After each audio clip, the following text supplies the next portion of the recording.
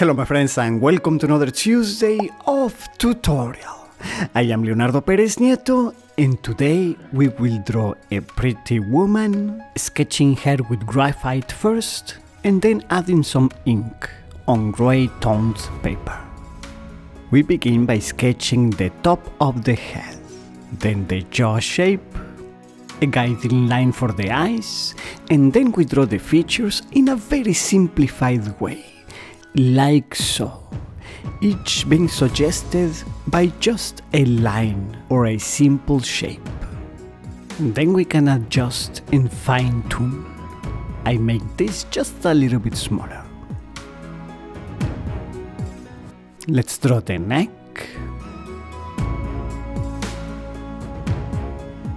And the shoulders. When you draw the body, try to think how parts fit into and work in relation to the other parts. How they fit, integrate and move. Don't just draw an outline, but the flow of the muscles and bones and other parts and how they fit into each other. Of course, a basic study of anatomy is very helpful for this. Of artistic anatomy, I mean. You don't need to know how the liver works.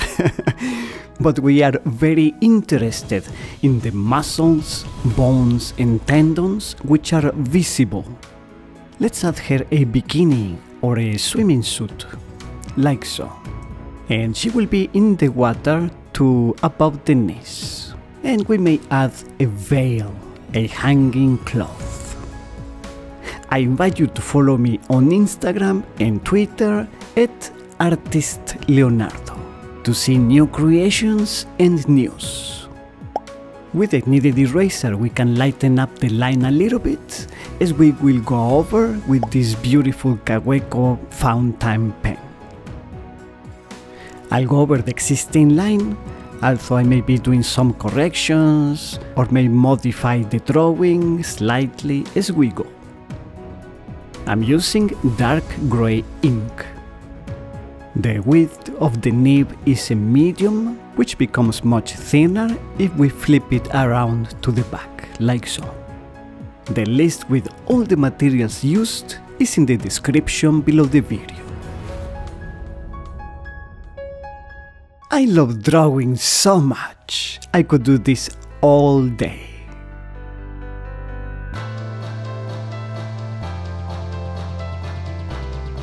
Try to make your lines fluid. Do not stop in the middle of the line.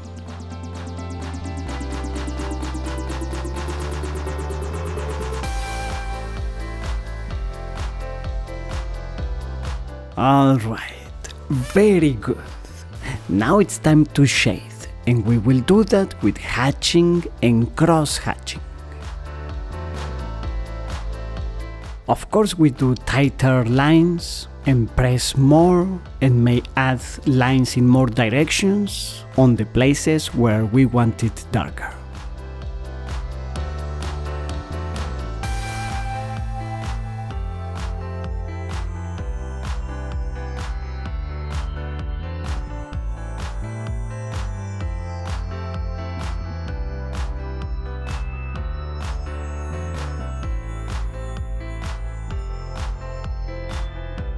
At this point we can erase the pencil lines so that the drawing looks cleaner.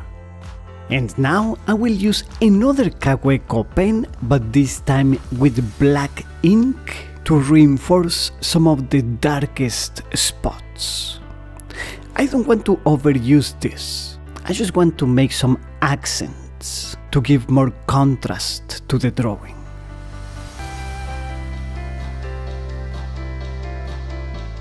And if you made it all the way to this point, I would love to know it. Please in the comments write me the secret code to inks. And finally, let's add some highlights using a white pencil. We can do this because we drew on toned paper. Very good!